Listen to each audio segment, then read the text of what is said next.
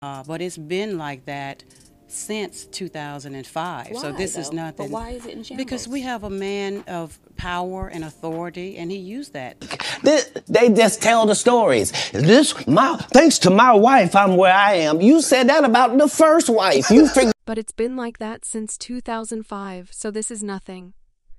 Why is it in? Because we have a man of power and authority. And he used that they just tell the stories this my thanks. To my wife, I'm where I am. You said that about the first wife, you forget that in an unfolding drama that's sending shockwaves through the entertainment industry. Katt Williams has unleashed a fiery salvo against none other than Steve Harvey. This isn't your everyday celebrity squabble. It's a full-blown exposé with Willie accusing Harvey of joke theft, embellishing his well-known rags to riches story, and even mistreating his ex-wife Mary. We've seen our share of celebrity conflicts, but this one's packing a punch that could seriously dent Harvey's reputation. And guess what? It's not just Katt Williams stirring the pot. Mary's ex-wife is throwing her weight behind these claims. You know he's a man with the power. He's in 60 markets. He's written these books. You know he's socially connected with the programs and Disney and all the ease-type people. She's not holding back either, detailing her grievances about Steve's infidelity, financial manipulation, and disturbing allegations of abuse towards their son. It's a tale of deception and betrayal that's as riveting as it is unsettling, continuing the explosive revelations from Katt Williams. The comedian didn't stop at just accusing Steve Harvey of joke theft and questioning his rags to riches story in what seems like a no-holds-barred verbal battle. Katt also shed light on Steve's shady behavior during their comedy tour days. He was making $3,000 a show in cash and doing 5 shows a week, Katt revealed during his appearance on Club Shay, referencing their time touring together. The jaw-dropping numbers left listeners wondering about the truth behind Steve Harvey's claims of financial struggle. Is that I'm quite likely to tell the whole truth and nothing but the truth. But it's not just the alleged financial fabrication that has people buzzing. Katt Williams pointedly meant it. One, Steve's ever-popular narrative of overcoming homelessness. Steve Harvey was never homeless, he declared, firmly challenging the core of Steve's motivational story. Like Steve Harvey telling people he used to be homeless, that's my story. That's not his story. Steve has often shared his personal journey from homelessness to success as a motivational tale. However, Katt claimed that Steve was exaggerating his hardships.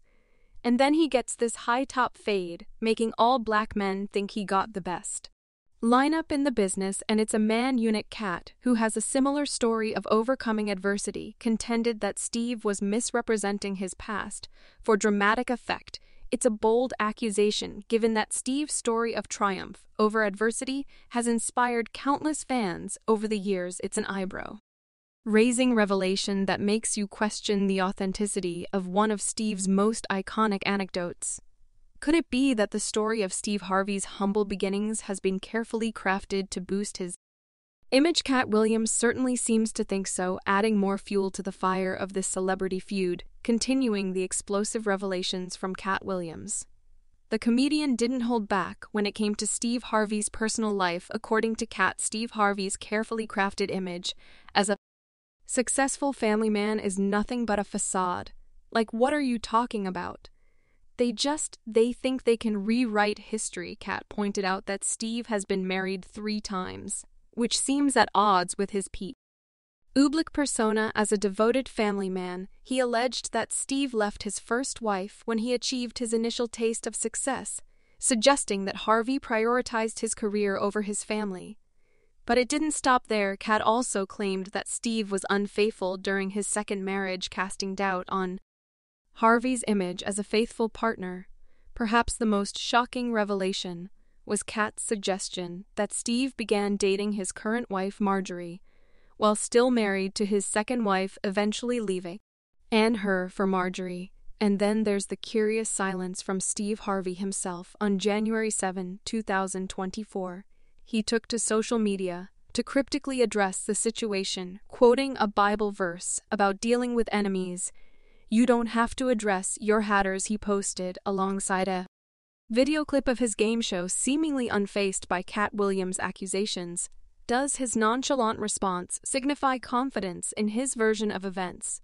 Or is he choosing to remain silent for strategic reasons? You get surrounded or bombarded with negativity. You have a tendency to look at it, to focus on it. Man, you've really got to replace those as the tension between Katt Williams and Steve Harvey simmers. It's clear that this feud is far from over, with both sides firmly entrenched in their positions.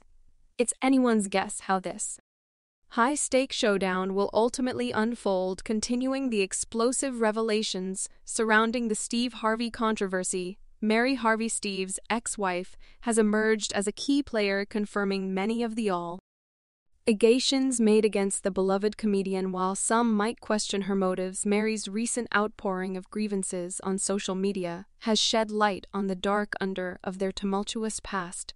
No fury like a woman scorned, while Steve's learning that the hard way tonight. Steve's ex-wife Mary Harvey is angry, and she's going public in a series of 4 emotionally charged videos posted just 2 days ago.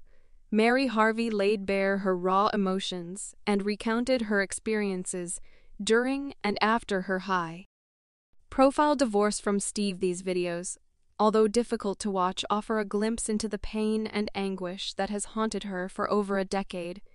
Mary Harvey's claimed that Steve abruptly cut her off from the lavish lifestyle they once shared is a heartbreaking revelation. In her own words, she expressed how she went from rubbing shoulders with A-list celebrities and being courted by top fashion designers to experiencing a sudden isolation that often accompanies divorce. Her statement is a poignant and reminder that the fallout from a celebrity divorce can be just as harsh and unforgiving as any other. In the aftermath of their split, Mary received 3 of Steve's homes in a substantial monthly allowance of $40,000 until $2,000 annually, until 2009.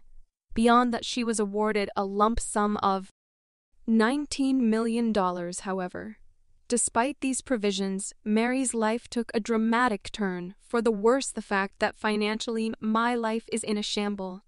That is absolutely. She faced legal troubles, including an arrest related to an alleged child support order she claimed to be unaware of. In addition, a gag order was imposed, effectively silencing her, and she lost all contact with her son. Win on. He took my win on. Why turn my son against me?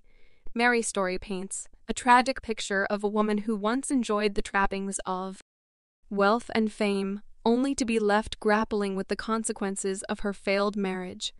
While some might argue that her situation is not unique, her public struggle to regain a sense of identity and stability is a testament to the lasting impact of a high-profile divorce.